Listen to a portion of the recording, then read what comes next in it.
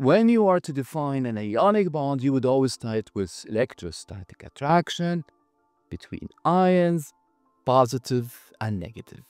Evidence. What evidence do we have about ionic bonding? There are two of them. Number one is that electron density map that I was telling you about.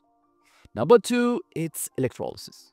So, how electrolysis proves to you the existence of ions? Simply, if you take an ionic compound, you put it on a glass rod, you turn on the electricity, you'll notice that the cations go to the cathode and the anions go to the anode, right? So that's where the word cathode, anode comes from, because cathode attracts the cations and so does the anode.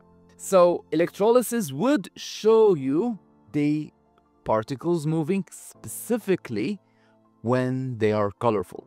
And by the way, ionic compounds, you know that part. Ionic compounds only conduct electricity when they are molten or when they are aqueous. Reason? Because ions cannot move when they're in the solid form. So the ionic lattice wouldn't allow the ions to move.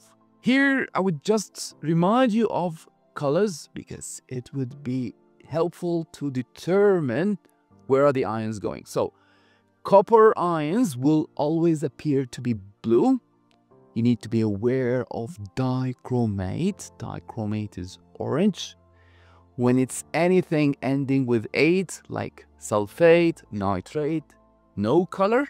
When it's manganate, like potassium manganate, then it is purple, okay?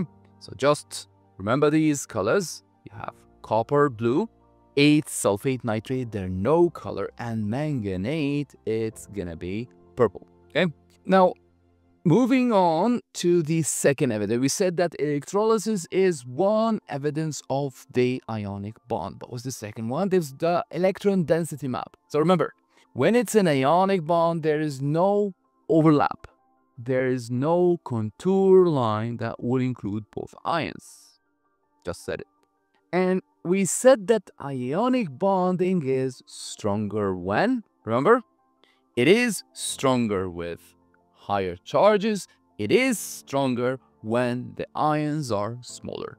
Okay. Do you know what I call this and this together? So high charge, small radius.